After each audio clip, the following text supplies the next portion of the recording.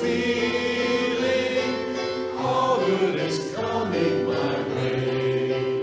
It is love that keeps my heart rejoicing.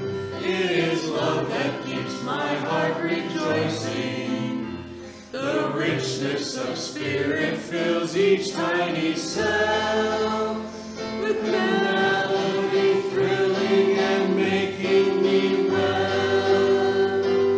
Oh, what a beautiful morning.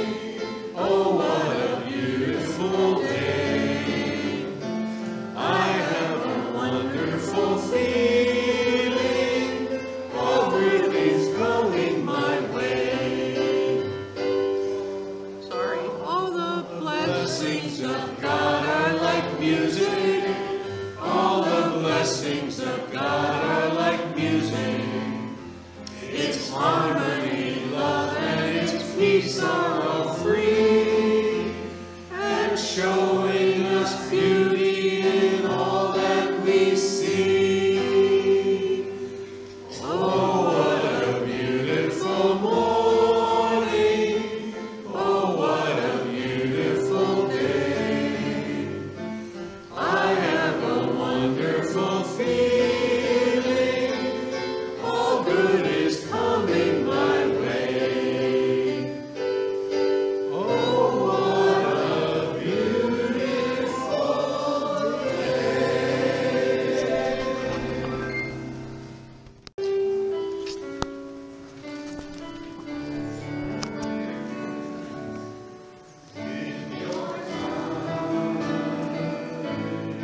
In your time, you make all things beautiful.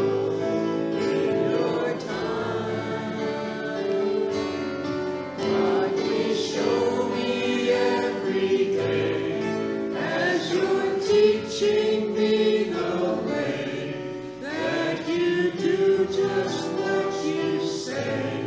In your time, in your time, in your time, you make all things beautiful. In your time,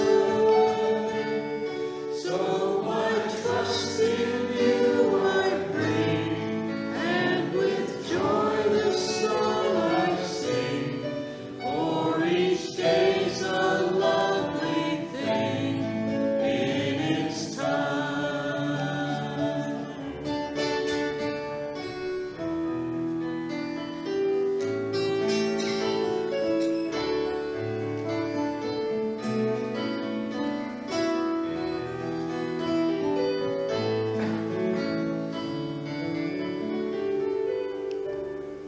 God, please show me every day as you're teaching me the way that you do just what you say. In your time, in your time, in your time, you make all things beautiful. In your time, so I trust in you I bring, and with joy this song I sing. For each day's a lovely thing in its time. For each day's a lovely thing in its time.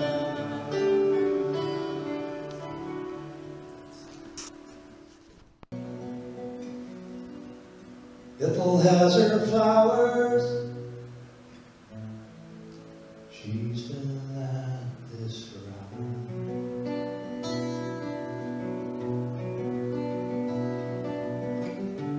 Morning glories, daffodils, marigolds each while she fills Seeds were planted by her son with the hands of toil, now are gone to glory, but not parted. We still have the seeds he started, the seeds of love sown in his children, the seeds of kindness planted in them. Ethel's has her flowers, she's been at this for hours.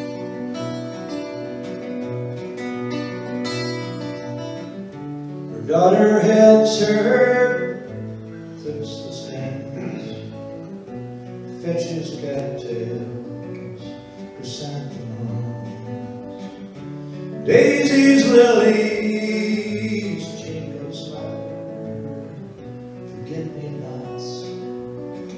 Her eyes grow sad. Ethel has her flowers. She's been at this for hours.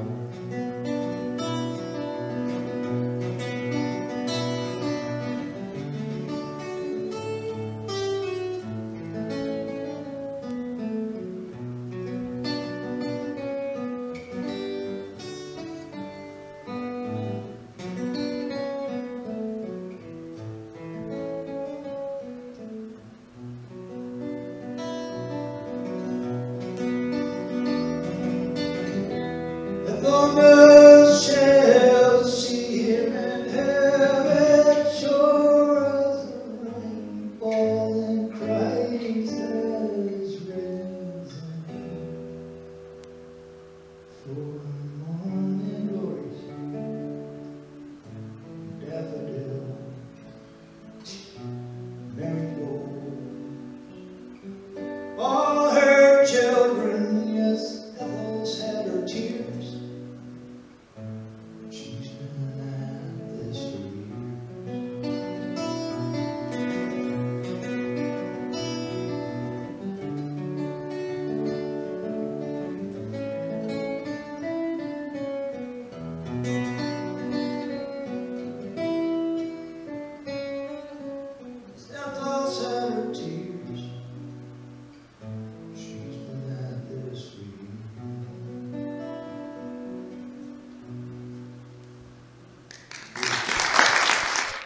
I walked in this morning and Cheryl came up to me and said, "What are you going to talk about this morning? What's your theme?" And I said, "It's an experiment." It feels like every time I come here, it's an experiment in how to present these thoughts and these ideas. So just roll with me and we'll have some fun. Let me ask, how many people in here are new to the unity concept or movement, let's say, within the last year? Handful, couple, three. Okay. How about 5 years? Okay, perfect. One of the things that you'll learn about unity, I guess the reason I wanted to talk about this is when I was planning for today's talk, the thought occurred to me that I'm sort of new to this community, sort of new. And one of the things that's a good idea is to do whenever you're new to a community is to start from step one and go all the way through to the end. And so we're all in the same playing field. And I thought, wow, maybe there are some people in here that are relatively new to unity. So for those of you who are in that camp, this is for you, and the rest of us can always just learn as we go along.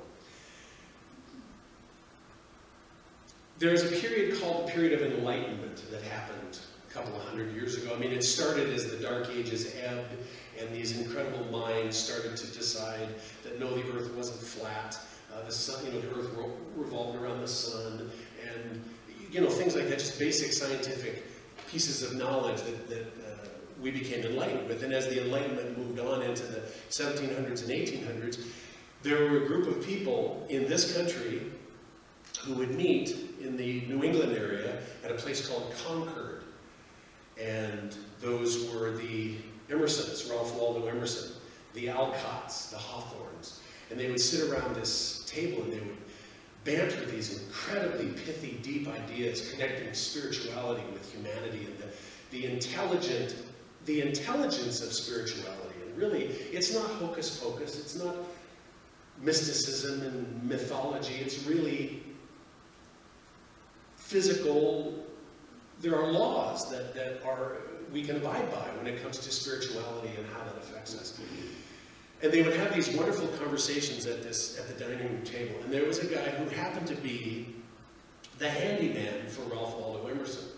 And he was a very smart guy, but he wasn't highly educated at one of the Ivy League schools, didn't go to Harvard, didn't go to Yale, but he was obviously very worldly and very knowledgeable.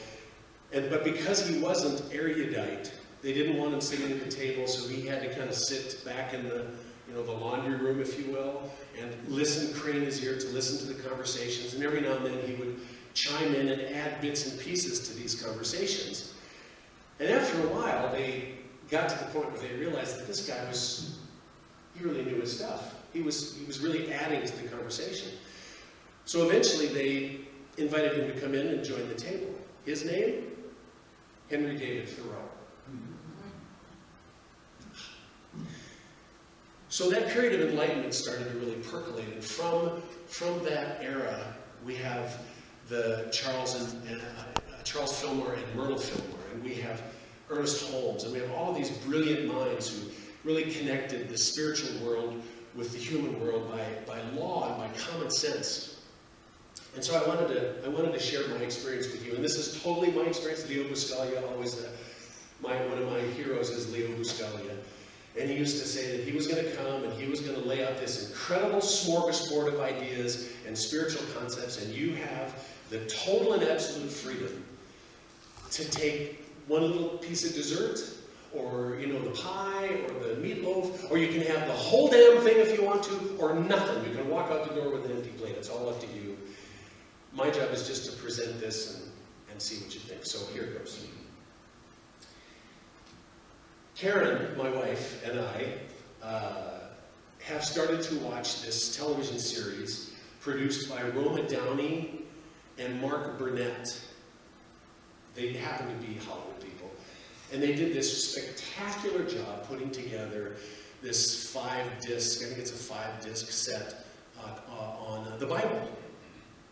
Just the Bible. And it's the little vignettes acted out by these great actors. The production value is really spectacular. I would recommend that there's probably hundreds of versions of this kind of thing out there. But this one happens to be called The Bible. And we watched it, and it tells all of the stories, and you really get a sense of the movement of history. And from the very, very beginning, from the Abrahamic beginning of this monotheistic group, who we later called the Jews of Israel, but it really started about 4 or 5. By the way, we're going to cover about 5,000 years of human history here in about 15 minutes. So about 5,000 years ago, these people decided that there was one God. Because before then, everybody had a God for everything. A God for the toothbrush, a God for the rain, a God for the lightning, a God for if you woke up with a headache, there was a God for that. There were gods for everything, and everybody worshipped every place, all over the floor. But these people, I don't know how it happened, but they were one of the first groups to become what we call monotheistic. They congealed all their gods into this one all-powerful deity, and this was 4,000 or 5,000 years ago. And that's Abraham's time. You've heard the name Abraham, as sort of the father of this movement. And he wasn't the first. There were people before him, but that's kind of where the story starts. And as the years go on, we hear all these wonderful stories. You know the story of Lot and his wife escaping, and the voice from heaven, God says, by the way, this is an example of how when you read the Bible, you can read it metaphorically, metaphorically. What happened to Lot's wife when she turned around to look at the city that was burning behind her? Turned into a pillar of salt. You could say, God said, don't turn around and look, which he did. He did. So you could say, well, he turned her into a pillar of salt because she disobeyed. There's a metaphorical, am I using the right word? Version of that, and that is, if you choose to look back and dwell on the past, you're stuck like a pillar of salt. Every story in the Bible you can do that with. It's beautiful.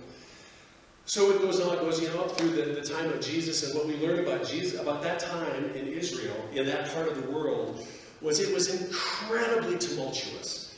There were armies and invasions and overthrowing this and overthrowing that, and this little place called Judea had gone through countless invasions and armies mowing them down and starting all over. And then here, 2,000 years ago, it was the Romans' time. The Romans had come in 100 years ago, before that or so, and now they were the ones who were the overseers. And that particular part of the world was just politically unstable, and there was all kinds of tumult occurring.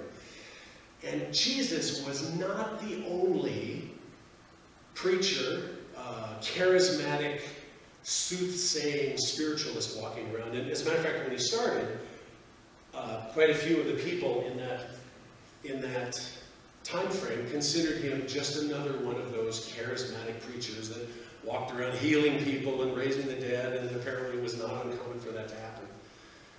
I have a book I would recommend that you get or keep in your bookstore or get from the library. It's called Zealot. It's by a guy named Reza Eslan. I've read this book 3 times, and after today I'm going to start my 4th version.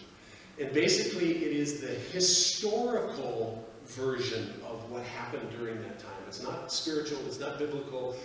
He really tried to get I love this word, the historicity of that particular time frame. And by the way, he talks about the crucifixion, and he really goes into the detail of what happened when the Romans crucified somebody that just was not pretty. That's one of the most difficult chapters to read, because just the things that they did were animalistic, and it was not good. But what we get from this book, what I get from this book, is what Jesus was saying his lesson was actually very simple, in a nutshell. And again, this is my take on things. This is from the book of 1 Luke, chapter 1. So you can take it for what it's worth, throw it all away, I don't care. This is my opinion, and I just want you to know that that's where it's coming from. But I think what happened was, there were 3,000 years of history before we get to Jesus, where this group of monotheists were building this spiritual system, and building this religion, and building the temple, and building this organization. So by the time Jesus comes along, it's very, very well established in the human ego and man's power ego thing. The temple is the biggest, and you have to do it this way kind of thing, was very, very well in place. And when you watch this show AD, you can see that the guys come out, the Sadducees and the Pharisees of the Sanhedrin, great history, I'm learning all this stuff. And you see them wearing these things that they wore, and the temple was revered. They believed that God lived in the temple in Jerusalem. That was his house. And it was revered that way. And you get a sense that what Jesus was saying was, you know what? The real truth, the real spiritual truth is love God. What did he say when he was talking about the story of the Good Samaritan? A Pharisee was testing him, and the Pharisee asked him, how do you get into heaven? And of course he was testing him to see if Jesus knew the literature. And Jesus said, well, of course, you love your God with all your heart and all your mind and all your soul. Oh, and treat your neighbor as yourself. Both of those are equally important. Not, oh, you have to go to the temple and sacrifice 20 sheep and kiss the ring of the blah, blah, blah, and walk around in circles 7 times, that. No. Love your God. Know God. Appreciate God. And treat your neighbor as yourself. Okay? So Reza says, but now, word of Jesus and his band of followers has finally reached Antipas's court. Antipas was the king, not the high priest, but the king of Judea. Certainly Jesus has not been shy about condemning that fox, nor has he ceased pouring contempt upon the hypocrite priests and scribes, the brood of vipers, quote unquote, who claims to be who claims he claims that they will be displaced in the coming kingdom of God by harlots and tax collectors. Not only has Jesus healed those whom the temple has cast out as sinners, but beyond salvation, he has cleansed them of their sins, thus rendering irrelevant the entire priestly establishment and their costly exclusivist rituals. So Jesus was upset in the apple cart, and they were PO'd. And that's why he had to wind up on the cross. So after the Bible, up to the crucifixion, there's the second set of CDs called AD, after death.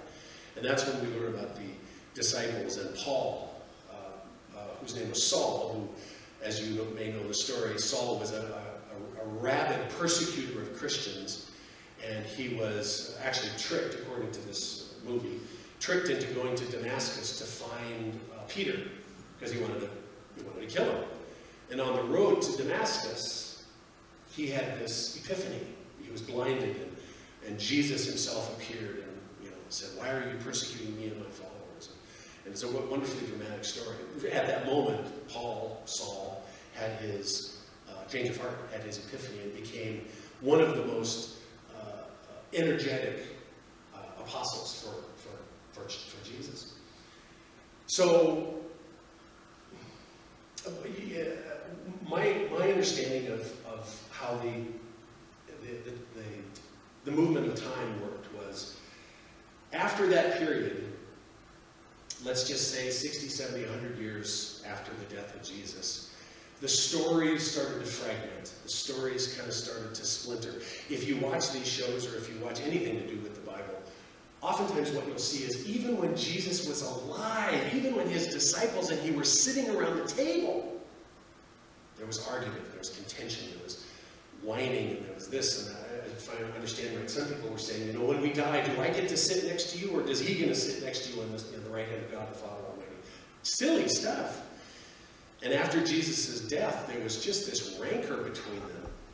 And the difference between the disciples that stayed in Jerusalem and Paul, who left to go preach far away, two very different schools of how to think about what Jesus meant and what he was and who he was to us. Fascinating, just fascinating. So even in the very beginning, there were different opinions, and there was some contention. 300 years later, that's the time frame that I'm interested in learning more about. Is the time from after the disciples were all dead, and all of them died really. It was not pretty. It didn't end well for any of them, including St. Paul. But there was about 250 to 300 years that passed, and then we come to the Council of Nicaea. That sound familiar? I'm holding in my hand, tremblingly, the service book and hymnal from my Lutheran church back in Devil's Lake. And if you know anything about the Lutheran church, the old Lutheran church is very, very Catholic, sort of Catholic light, we used to call it. By the way, I am a recovering Lutheran. I go to meetings. And it's fascinating. Those of you who come from that background, you're familiar with this book. Maybe yours was a different color, but we all did the same thing. And I remember starting at 8 years old, sitting in the church, I read the Nicene Creed. The Nicene Creed, which has these words in it. "And I believe in the Holy Ghost, the Lord and giver of life, who proceeded from the Father and the Son, who with the Father and the Son together is worshipped and glorified, who spake by the prophets, and I believe in one holy, Catholic, and apostolic church. I acknowledge one baptism. I believe in the Holy Ghost, the Holy Church, the communion of saints, the forgiveness of sins, the resurrection of the body, and life everlasting. Amen." So, since I was 8 years old, I had to recite the Nicene Creed. And what I understand about that process, Emperor Constantine decided that he was going, there was enough of this disparate Christian nonsense, all these books and all these people running around.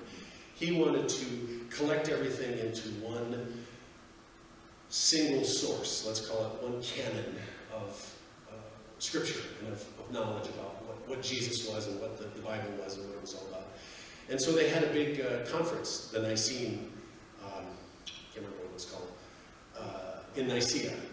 And they got together and decided what was going to be in the book and what wasn't. And this is part of my own prejudice, what I'm going to share with you right now. They had a preconceived understanding of how they wanted it to look. And they all came from this very rigid, I shouldn't say that, let me back up.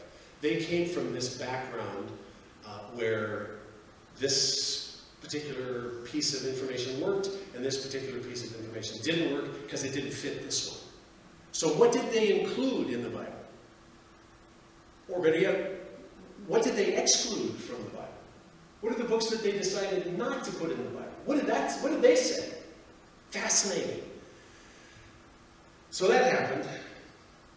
And then we have this 2 or 3 or 4 or 5 or 600 year period called what? The Dark Ages. And you wonder why they call them the Dark Ages. And then after the Dark Ages comes the Enlightenment, the period of Enlightenment, and then we move to where we are today. And a couple of hundred years ago, we have these incredible thinkers. And then even when our grandparents were alive, Ernest Holmes and Charles and Myrtle Fillmore were around and creating these incredible thought ideas. And one of the things that, by the way, Charles and Myrtle Fillmore are the co-founders of the Unity Movement. And what I shared with Cheryl this morning was, my thought about me standing up here talking is, I don't feel like I'm giving I don't want to have you think that I'm giving a sermon or a homily or a preaching. Because that's not what they thought about. There's no doctrine. Unity doesn't have, it's called a non-doctrinaire philosophy. We don't have a book. We don't have something that you have to study like the Quran or the Book of Mormon or the Bible. There's all sorts of sources available for enlightening you into this concept of spirituality and the human world. And so they didn't want to, they just wanted to have meetings. So I kind of feel like we're having a meeting right here. We're having a talk. And hopefully we're spurring some ideas and we can have some wonderful conversations when we go back in the back and, kick some ideas around. Because I don't know. I mean, I'm stumbling through this stuff like you are. I feel like I'm ricocheting down the hallway with the rest of us. But it's kind of fun because we get to talk about this stuff and we get to share these ideas. There are 5 principles in the Unity movement, and those of you who are newer may not know what these principles are. Those of you who have been here for 20 years may not know. But there are 5 basic principles that we like to say that we adhere to, and I've tried to memorize them, and I tried to learn them, and they always go off, they always fly out of my brain. But I'm going to share with you the simplest possible way to remember them. It's 10 words.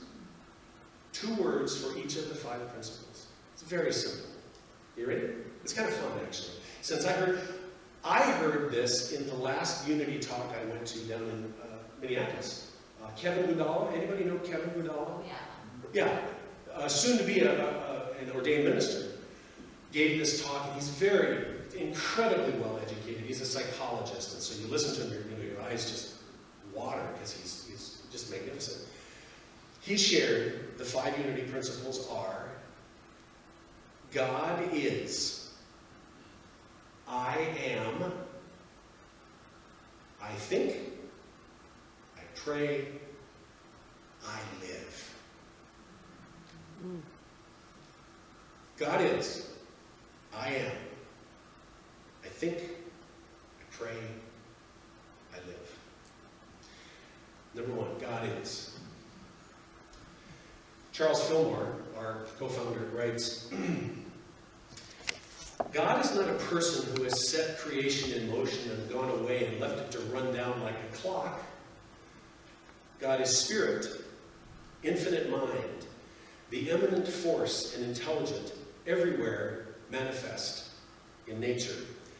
God is the silent voice that speaks into visibility all the life that there is.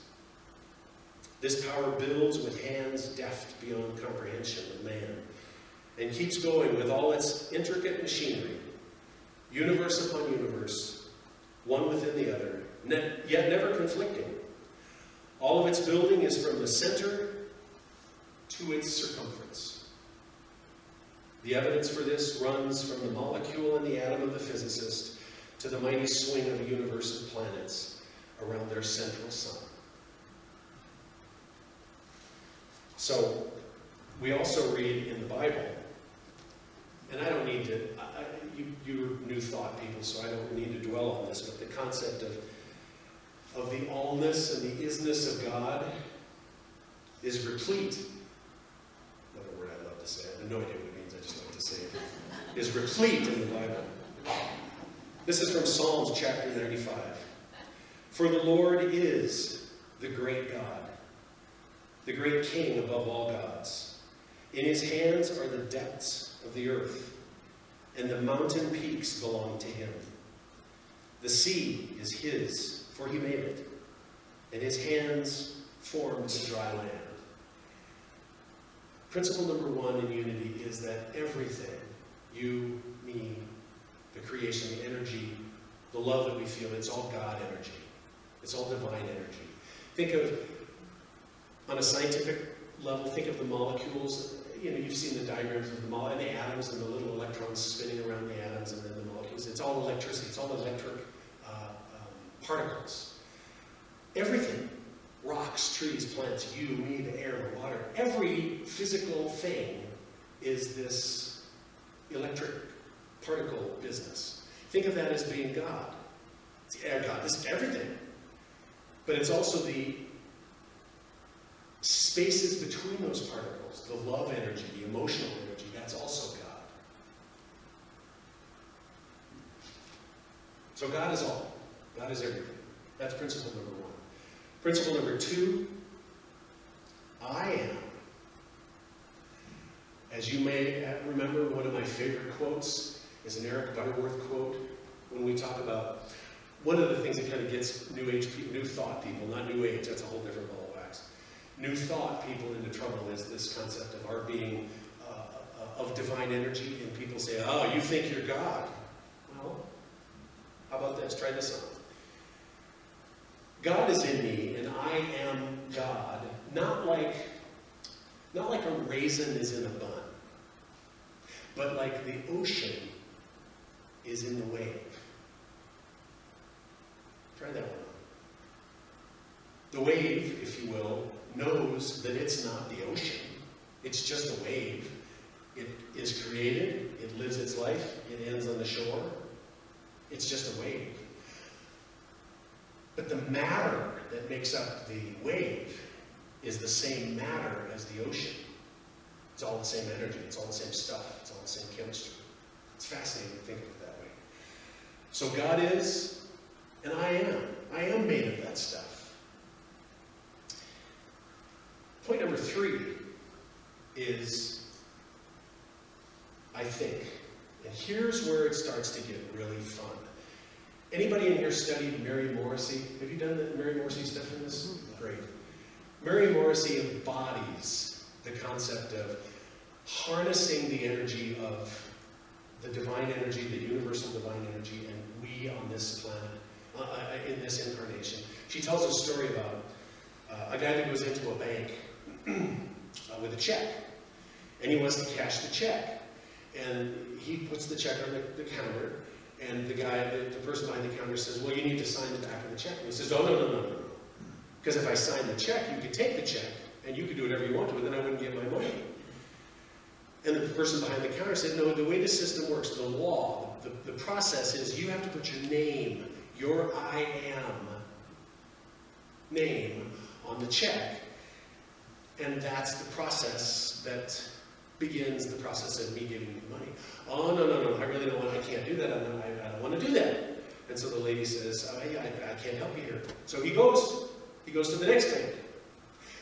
Same thing, I have a check is perfectly legal, the bank can cash it, but he doesn't want to put his name on it. And they say, you have to put your name on it. That's the way the law is. That's the way the system works. I'm not going to do that. I'm sorry. Goes to the third bank.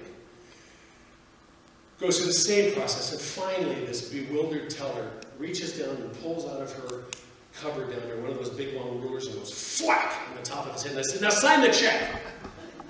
And he dutifully signs the check. And he gets his money because that's how the system is supposed to work. And then he goes back to the first bank with a big handful of money and he says, see, the bank down the street gave me my money.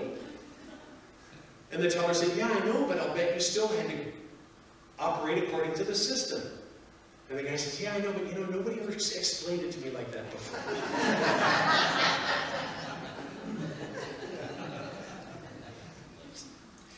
So, the third concept, or the third principle of unity, by the way, when you go home tonight, you can just Google 5 principles of unity, and these 5 principles come up. The third one is, I think.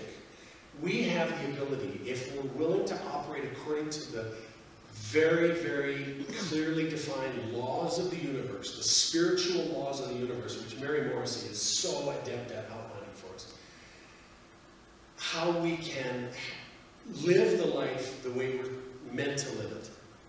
In health, in harmony with God, in peace, in prosperity. All of these things are completely possible given that we use our brain to follow the laws that have been set down. Even the laws that have been set down in the Bible. It's not a complicated process. It's not particularly easy, but it's not complicated, following these laws. And that's the I think. The fourth principle is I pray. It is ours to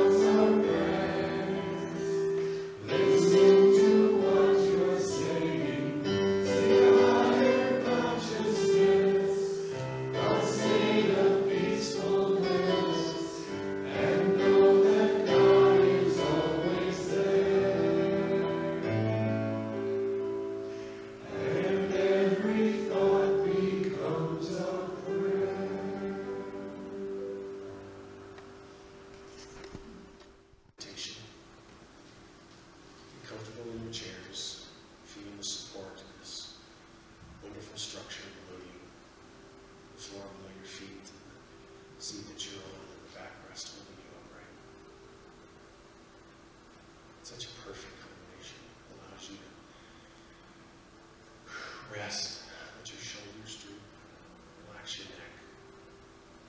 Just imagine little trickles of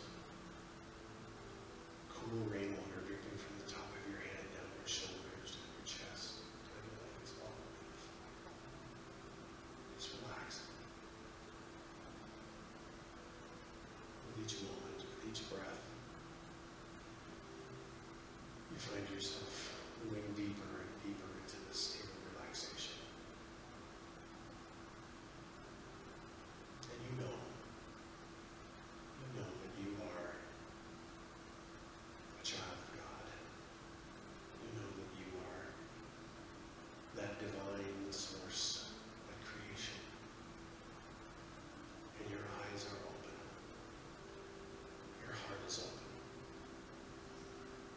You're willing to send into the universe through your thoughts, your thinking, concepts and ideas ideas that return to you manifest. Because you're clear and forthright and positive. It's so beautiful.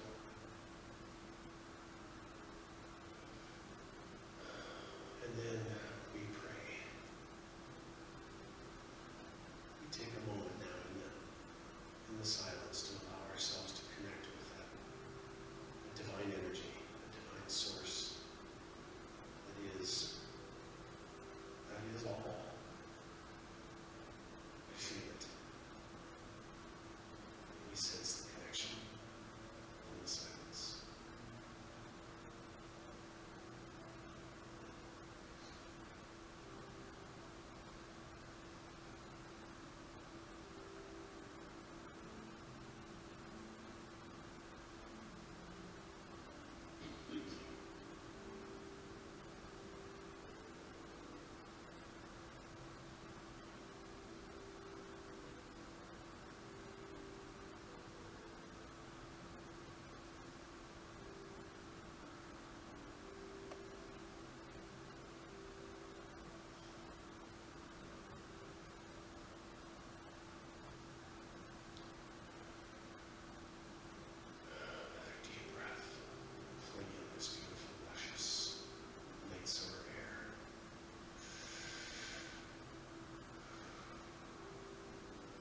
As we slowly come back into our bodies and come back into this room,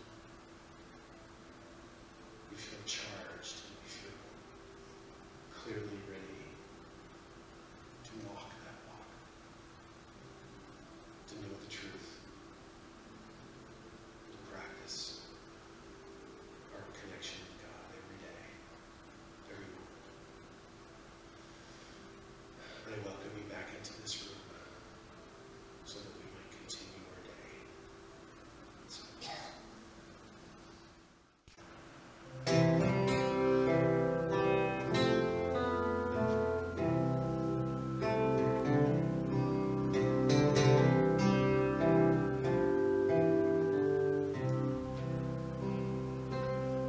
there is a time, there's a place, there are angels in Montgomery.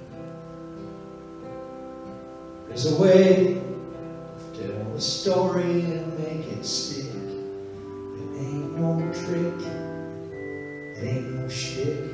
The ways we live and the ways we pay attention. Without the struggle, we know nothing at all. I stumble and I fall, or I drew everything, and I could do almost anything wrong. And I know that I must pay for everything. Without the struggle, I know nothing at all. Just up the street and down the road, where there are no more running motors. There ain't no clouds, there ain't no walls, there ain't no toilets, there ain't no phone calls. It's just all the other all, where we learn to pay attention. Without the struggle, we learn nothing at all. I stumble and I fall right through it, and I do almost anything wrong. And I know that I must pay for everything. Without the struggle, I know nothing at all.